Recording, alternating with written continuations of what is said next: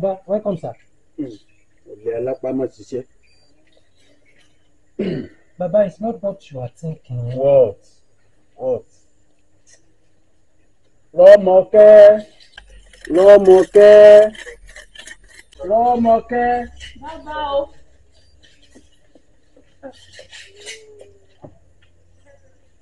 Ká lóyún. Rárá bàbá. Ẹ káàárọ̀ sà. What happened? Bàbá, aṣọ yín náà ni mò ń ṣàjọ nínú ilé tí mo fẹ́ rè fún òdòdó. Is it because you are worshiping? That is why you both answer me. Hey, Adigun. You know that this year you have to double your efforts. You have to increase your output on your farm. You know they have removed subsidy and everything is now very expensive. Baba, I understand what you are saying and I've heard. But, you know, it's not completely my fault. That's really my fault, Baba. Those wicked grasshopper destroyed my farm produce so much last year. To couple with that, the weather was not even favorable. When I will expect the rain will not come. When I will expect the sun will not come. But no problem, I've had you, Baba. Anyway, leave the excuses and make sure you increase your output this year. Make sure you double your efforts. Did you hear me? No problem, Baba. Baba, but there is something I can no longer tolerate in this compound. What is that? The attention is always on me. Adigun this, Adigun that. By this time of the day, look at how the floor is. Romoke cannot even sweep the compound at this time of the day. Do I need to come back and be sweeping the floor for when we have a woman in the house again? Adigun, I'm preparing to wash Baba's clothes now. I will sweep it. You can imagine. To wash clothes, you cannot sweep floor. Is it because you want to wash clothes? That's why you cannot sweep, or you are too big to sweep the floor?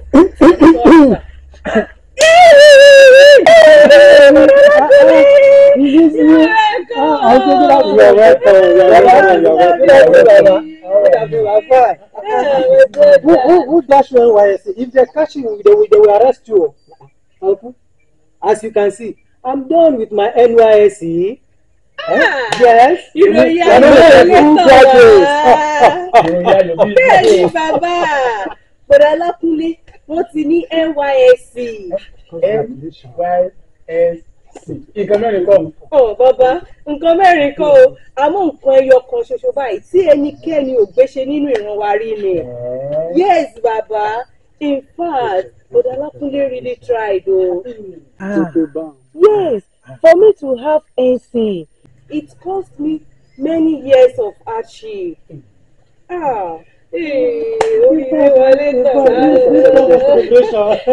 This time of celebration, Baba. You see this thing that happened in our family today? It calls for celebration. I will go inside now and get some money. Let me go and buy at least 2 packs of cigarettes. This calls for celebration. Uncle, don't tell me you still smoke. Is that what you want to hear? Uncle, I still smoke. Uncle, yes. Smoking is allowed to die young. You have come again with this preaching, Lapunle. Anyways, I will come back and listen to your preaching. For now, I have to celebrate you, so I need to smoke at least 2 packs tonight. When you are coming, you get me Asha too. I will slide down. Baba, you are still taking Asha. Tell me, what are you still doing in the village? It's a long story. When we get inside, we will discuss about I can't wait to hear this story. In fact, as if I knew you were coming, the food I prepared, in fact, is your favorite meal. I can't wait to take me inside. Take me inside. Baba, you are welcome.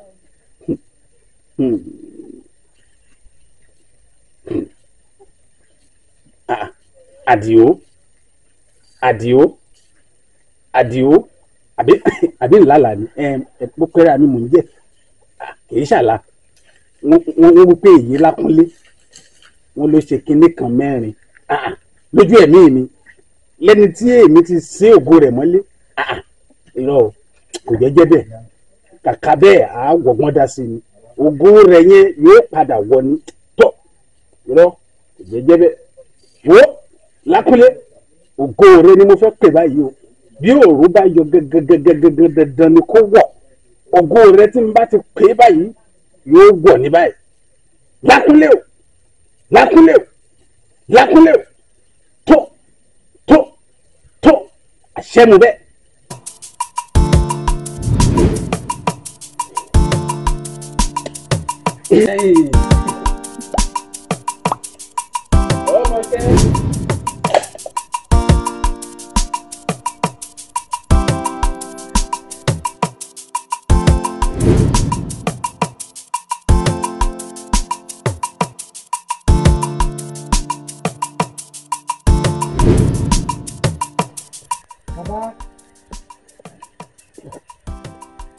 Baba, what is this? Why are you calling me? Good morning, Baba. Yes, good morning. Yes, sir. I just want you to come and show me the farmland. Where you want me to farm for you this year, Baba? Okay.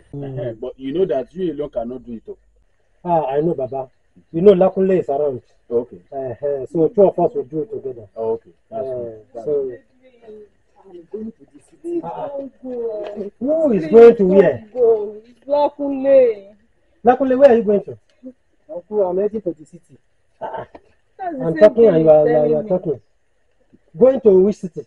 Uncle, I'm heading to the city. My friend, shut up! I'm talking and you are talking back. You and I are going to cultivate the farm for Baba. You are telling me you are going back to the city. Uncle, I said I'm going to the city. If I may ask, what are you going to the city to do? To look for a good job. Lakunle, how many times will I tell you that there is no good job anywhere anymore? Listen to me. Don't make the same mistake I made that has made my life so miserable like this. After my NCE, I went all over the nooks and crannies of this nation looking for a good job. Then I found out there is no good job anywhere anymore. That is when I got to discover that farming is the predestination of our family, Lakunle. So my advice for you now is that you start your farming work as early as possible. Lakunle, that is my advice for you. Uncle, I'm not saying that farming is bad. But I, Lakunle, am going to the city to look for another job that will erase poverty from my life. And if I will farm, my money will farm for me. And I will go into mechanized farming that will even favor you, Uncle. That is what I want. What is even giving him the confidence? I don't know. Then now listen, I've heard what you have said. Whatever you want to do is your cup of tea. I don't care. What I want you to do right now is get inside there, change this and get ready. Let's go to the farm, my friend. Uncle, that is not my portion. Romoke, Moriano. Leave her, let her follow her bastard brother. Baba, you are right. Lakunle must be a bastard. Son of a bastard. It's a very rude boy. Very, very rude. Baba, just leave him alone. So where do you want me to farm for you this year, Baba? You know that farm beyond the Lewure River? Oh, yes. That's where you're going to work today. Okay. So don't let this little rainfall stop you. Okay. So quickly go. You can hide under the shed if the rain is Son of a bastard. That Lakunle, Bastard. if you like, go anywhere. If you like, move from one city to another city. Lakunle, you are coming back to this village. You will come and help me to farm. The same way I'm using at the go to farm is the same way you farm for me. If you like, you are going to roll back like that to this village and you will farm for me. Nonsense.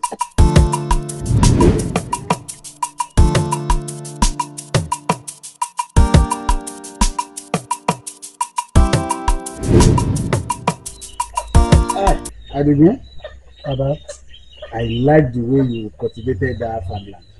In fact, particularly the ridges you made for me, I like it. I thank you for that one. But when are you going to plant the maize and the cassava? Baba, first of all, I'm very glad that you are happy with the work I did for you. You know I can do anything and everything just to make you happy. So about the maize, I'm going to plan it as soon as you make it available. You buy it for me, Baba. What are you saying? Make what available. You better go and look for money and buy the maize seedling before the. In fact, you have to plant it before the end of this week. Lakunle, what happened? Why are you back so soon, Lakunle? What happened? Okay, no problem. Not the problem. He has returned back to the village to come and assist at the group to be helping me to cultivate my farm. You are welcome. No, Baba. You are welcome. I'm here for the glory of God. In fact, before I get to the city the other time, you have been looking for me everywhere. Can you see? Lakunle, and I want you not to go. In fact, they are looking for me with a very good job. Wait, Lakunle. So you mean you now have a job? Yes, I got a job with a very good salary. In fact, they gave me a private house and a car. Lakunle, where is your car? I cannot come with the car because of the condition of our bad road in the village. Lakunle, assuming you brought that car, I would have made sure that I drive the car around the whole city. In fact, especially that Deborah's house that they used to do shakara, so that they will know that we now have a car in our family too. Yes, thank you. But thank God that did not come with the car. Romoke, I want you just to go inside now, get dressed. I'm taking you to the city today. Hey! Oh, sorry. Lakunle, sorry. Before you go back to the city, I just need you to give me a good amount of money. At least the one I can use to smoke for the next 1 year. You know, I don't know when last I will see you again. Uncle, that is not a problem. I will give you money, good, but not for smoking. I will give you and Baba a very huge amount of money before I go. Just give me the money. Go inside and prepare. Let's go inside. Just go inside. Let me just follow you inside and collect the money. Don't worry.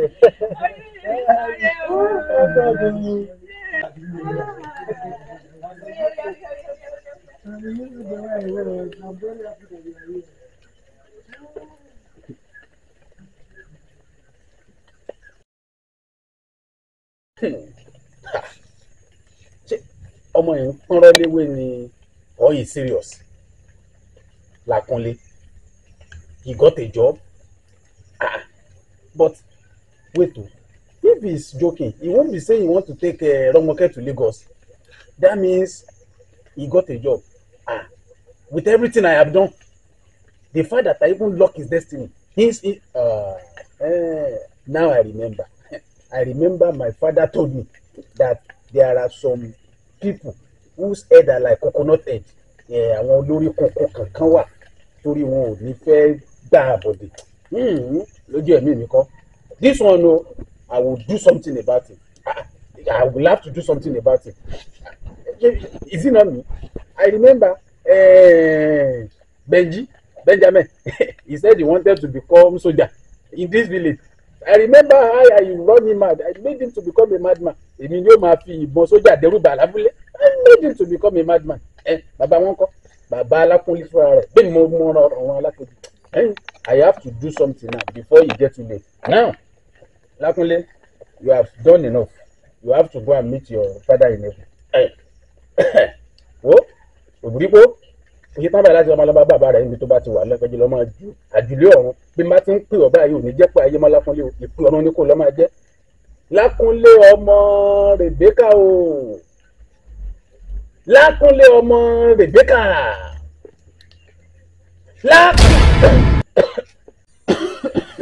Lakunle, thank you for the money.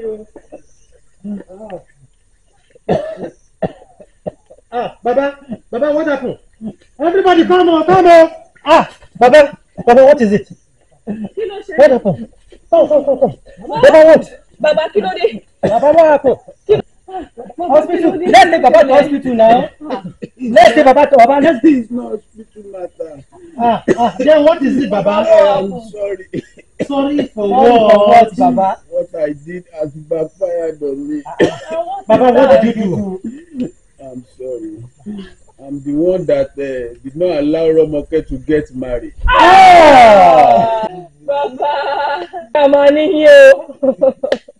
My people, do you know that men used to propose to me whether I agree or not? But now, I don't even see a single man that will look at me. Just look at me. Am I not beautiful enough? Ah! Ajike. Who is Ajike again? Ajike. Same Ajike now that snatched Aki from me. And did he tell me all this why? My brother, do you know that anytime I'm washing Baba's clothes, it's as if I'm washing my husband's clothes. I always feel happy. But to get a layer. I'm sorry. Adigu. I'm the one that turned it to my servant. So that I can be able to farm. But the baby, I'm sorry. What have been doing for you? I'm sorry. I would rather kill you. Uncle, don't do that. Uncle, don't do that.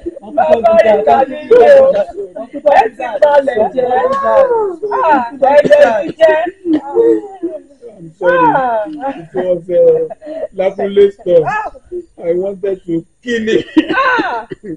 As I was chanting his name, I didn't know what struck me. I wanted to kill Lakunle. Kill your father. I wanted to kill your father. No, my sister. My brother. I will not come. It's Jesus. Which Jesus? The same Jesus I've been preaching to you all these years. He was the one that delivered me from the evil dominion. You see, man cannot live by himself alone.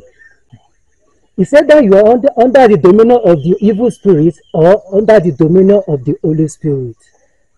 I choose to be under the dominion of the Holy Spirit. And that is why the yoke of the evil ones is broken in my life.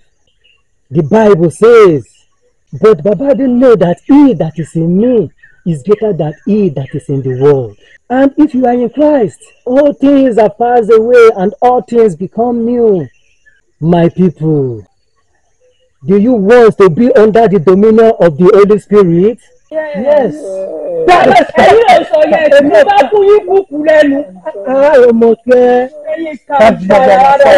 Uncle, please don't do that. Don't do that, Uncle, please. Oh no, sir, yes. Uncle, don't do that. Don't do that. Jesus said, anyone that comes unto him, he will never cast away, no matter the situation. My people, you see, the dominion of the Holy Spirit starts by you accepting Jesus as your Lord and personal Savior. So with all these things that I've said now, did you accept Jesus as your personal Lord and Savior? Yes. If truly you are giving your life to Jesus Christ, let's carry Baba inside. Never. Never. This wicked man, never. And mark you, if you can't forgive Baba, your sins are still with you. This is what I've been telling you all.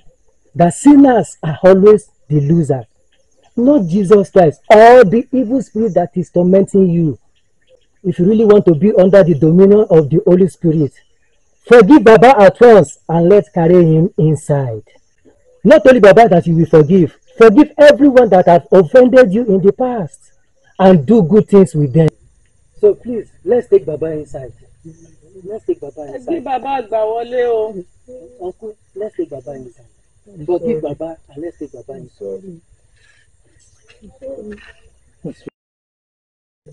Baba, let's take him inside. Bàbá ẹ̀ ṣe dáadáa o. Ketsu. Bàbá ẹ̀ ṣe dáadáa o. Ẹ̀bà yẹn jẹ ẹ̀bọ̀nà jẹ pápó. Àṣìṣe o.